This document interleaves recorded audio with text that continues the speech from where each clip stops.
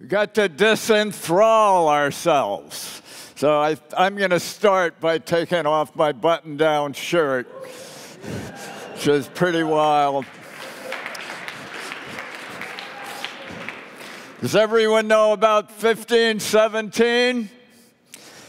That was the year that Martin Luther posted the 95 Theses on the door at Wittenberg and precipitated the Reformation, which in turn triggered the Renaissance. And I believe that all major revolutions are ultimately information revolutions, and that this Renaissance, with its multiplication of books from a few hundred controlled by bishops to millions controlled by the people, was a revolution comparable to the one that we are now undergoing with the development of this efflorescence of cryptography and new forms of enterprise. Now, this all begins with the metaverse. And I would like to read from Munib Ali's thesis, which he contrived with a bunch of his buddies at Blockstack, in which is a tremendous work of analysis and a tremendous agenda for change across the entire internet, and in fact, implicitly across the entire world economy. It begins by quoting Neil Stephenson's Snow Crash. When Hero first saw this place 10 years ago, the monorail hadn't been written yet. Information technology. In order to get around, he and his buddies had to write car and motorcycle software. They had to take their software out and race it through the black desert of the electronic night.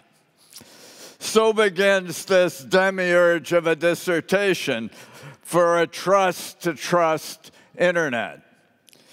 It's now no mere Elon Musk monorail that he has in mind. This is a multi-rail sweeping through the entire foundations of the internet.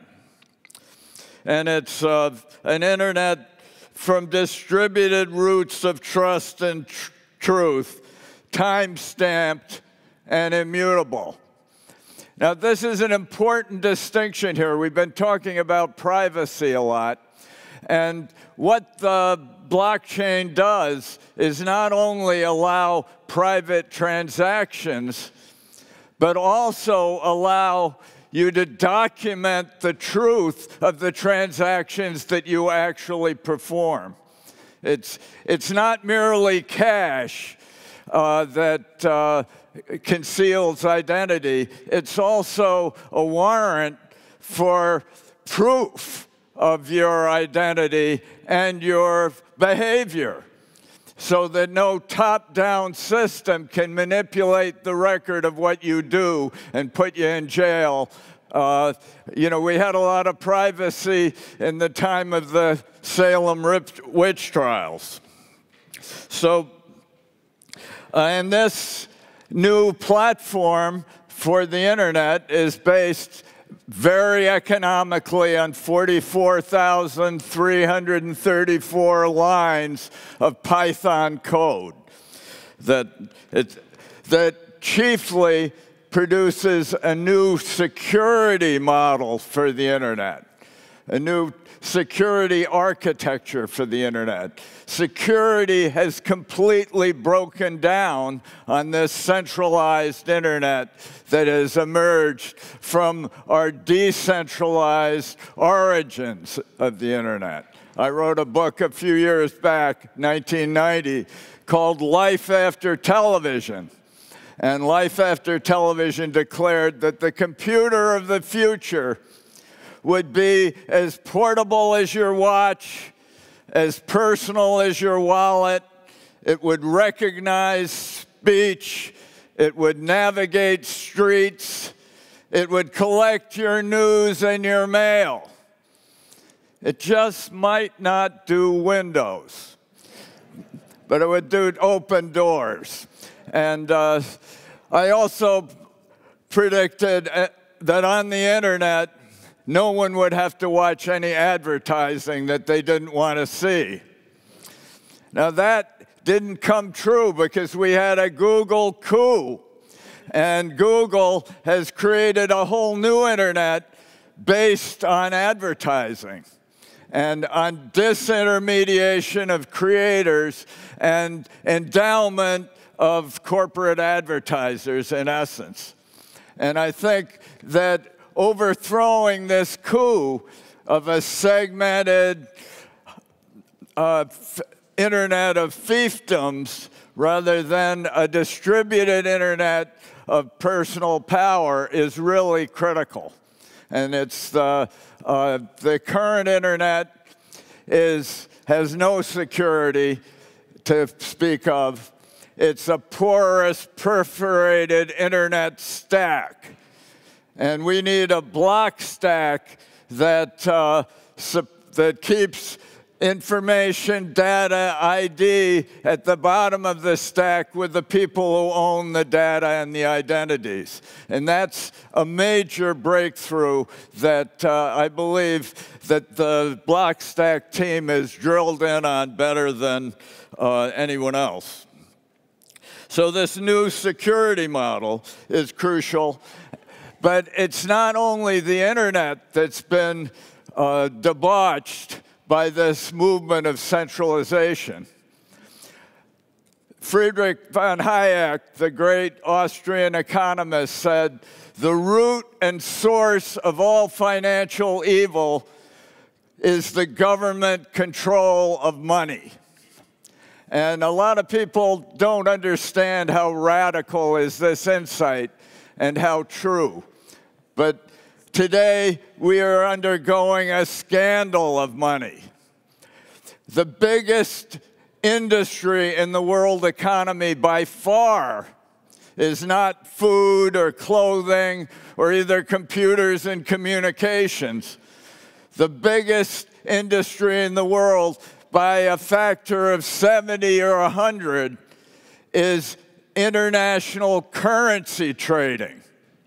$5.1 trillion a day of currency trading conducted like an image from a Star Trek film where some of the people lived with accelerated powers. They could move and live at a pace far beyond anyone else, and thus they could move far into the future and dominate everyone.